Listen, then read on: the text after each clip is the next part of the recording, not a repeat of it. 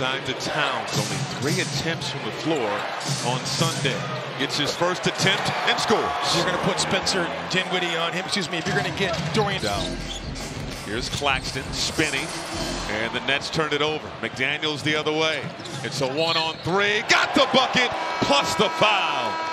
McDaniels making it happen inside, giving the Wolves a 4-point advantage with 6:48 to go in this opening quarter.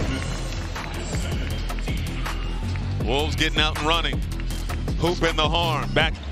Well, he averaged 14 last year. He's averaging 17. Oh, the throwdown. Goodness. McDaniels on a pogo stick. I wasn't at the arc. Got such a quick release. Prince, bully ball. Alexander Walker for 3. No. Gobert the offensive board. Edwards driving. And the hammer. Oohs and ahs. Shooter than Kevin Durant. But the volume mid-range jump shots that he makes are incredible as Ant knocks down a triple. Start. Prince. Deep 3. Wolves on top.